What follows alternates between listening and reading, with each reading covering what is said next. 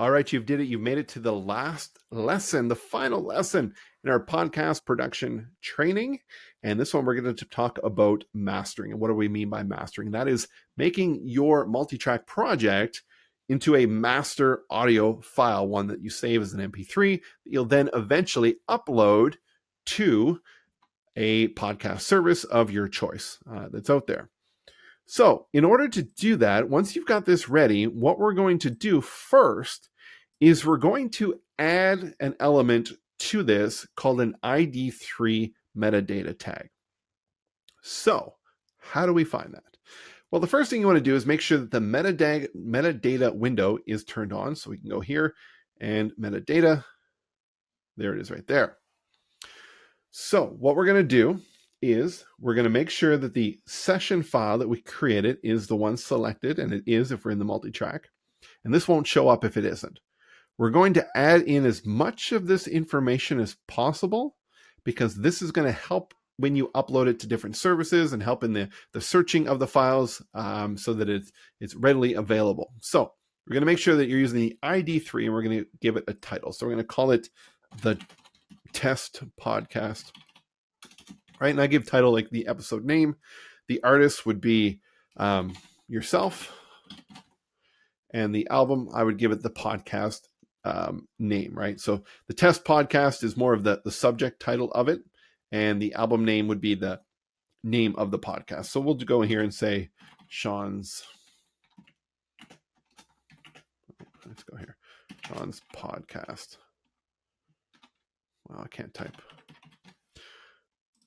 Album art, it's not going to allow me to upload that. The recording date, okay. Genre, this is all music stuff, so I wouldn't worry about that. Right? There's no thing in here for podcast. Lyrics, composer, none of that stuff really matters. Copyright, or if you have a copyright URL, you can put that in. But really, this is the stuff that you want to have on file. So that's the first thing you want to do. Next, what we're going to do is we're going to go to multi-track, and we're going to say mix session to a new file, and we're going to do the entire session. Exporting, and now it's mixing it down. As you can see, there's the opening, the main body of the podcast, and then the closing. Now, think about your business. Doesn't sound too bad. If you want to bring up the audio a little higher, I tend to try to bring it up so it's touching on around -3. So you see this grid, this is -3 decibels here. You don't want it to touch the top. So in order to increase the volume, we're going to highlight it all or select all.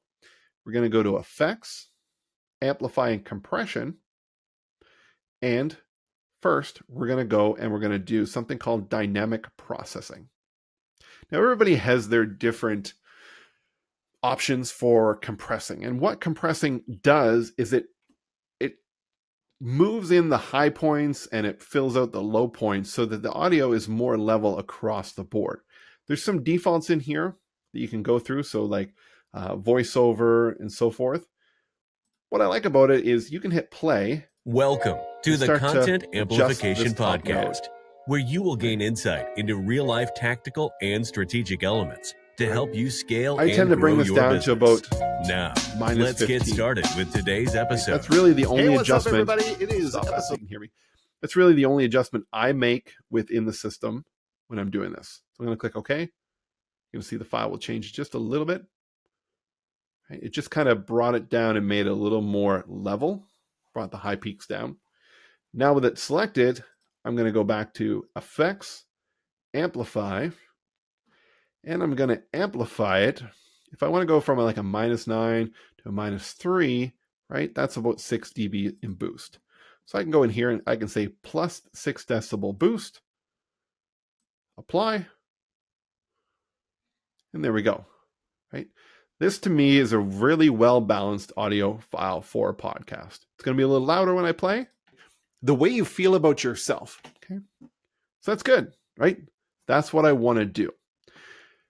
Now, it still is not an MP3 file. So now what we need to do is we need to go to File, Save As, and in here we can give it the name. It's going to pull in the name of the session, which in that case may be the name of the file that you want. You're going to pick where you want to save it. I'm just going to save this one to the desktop. And then the format. So by default, it's going to choose WAV file. It's going to be a large file. You're going to want an MP3 file. It's going to compress it a little bit in file size, but most of the systems you upload to will want an MP3 file. And we're going to keep all the sample types the same, and we're going to say, okay. It's going to come up and it's going to tell you that it is a lossy format, which means it does remove some frequencies, but you won't hear the difference. And you're going to want to say yes. If you don't want to see that every time, you can check this off to say, don't show me this again, and click yes. It now saves that file. If I go to my desktop, there's my file. I can hit space. Welcome to the... You may not see that, but I am sharing just the actual application here. So on the desktop, you can actually play that file, but it's also over here on the left-hand side. That's the file that you're going to use. So in all these lessons, I covered the basics of how you can do the different elements to produce your podcast. All you need to do now is start to come up with the ideas of your podcasts and start recording. If you have any questions about anything you watched here, please do not hesitate to contact me where you find me online on social media, or go to my website, bluecowmarketing.ca, and you can reach me there. Thank you for being part of this. Take care.